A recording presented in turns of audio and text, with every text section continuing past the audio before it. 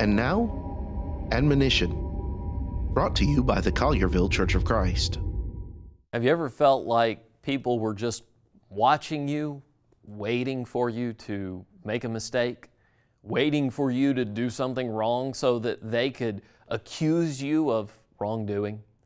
That's what happened to Jesus. Mark chapter 3, verse 1, and he entered the synagogue again, and a man was there who had a withered hand.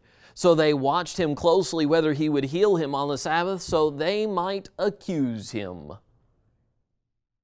May we not be those type of people who would look for someone to accuse.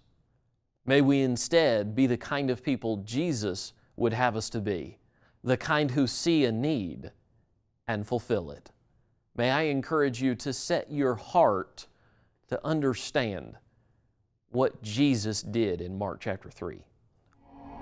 For more from the Collierville Church of Christ, visit colliervillecoc.org.